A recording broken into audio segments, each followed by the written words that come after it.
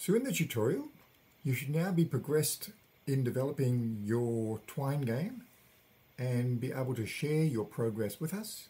Indeed, you could share a link to your game so that we could explore it and see how you're going and provide you with feedback and advice so that it can improve your game. Now, you should also, we're going to talk about the application of serious games in various contexts and the game design process that you've gone through in developing your Twine game.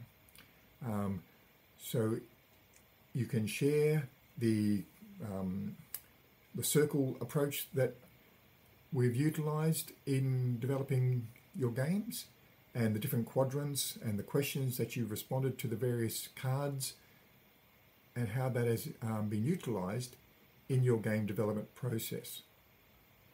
And then finally, we're going to discuss the various genres of games and how different game genres can be used in education in different ways.